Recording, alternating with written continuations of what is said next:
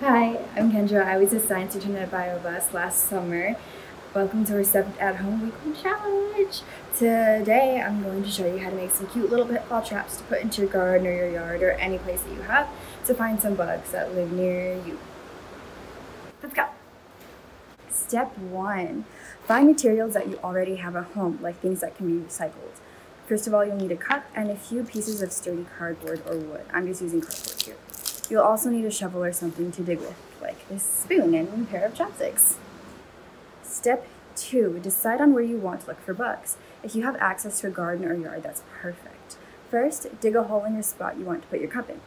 Make sure that the cup's rim matches the top of the hole when you put it in, and patch up the sides so that there's no space between the soil and the cup. Next, place your cardboard pieces around the cup. These are going to help direct more insects in. 2 should probably be enough. I recommend adding some water and soap into the cup to make sure that the bugs will leave before you get to check on them. Step 3. Sit back and wait. Check back on the cup in a few hours if you're really curious, like me.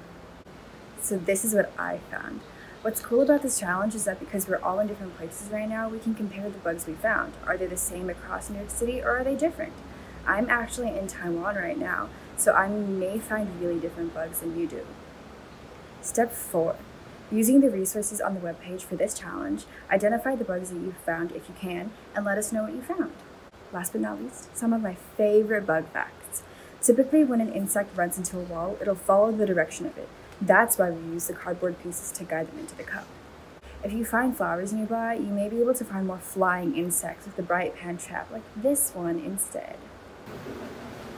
Thanks for joining me this week. I hope you learned a little bit more about the bugs that you share your environment with, and I hope that you did really have fun.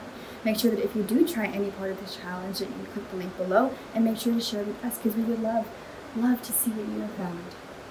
Bye y'all. See you next week.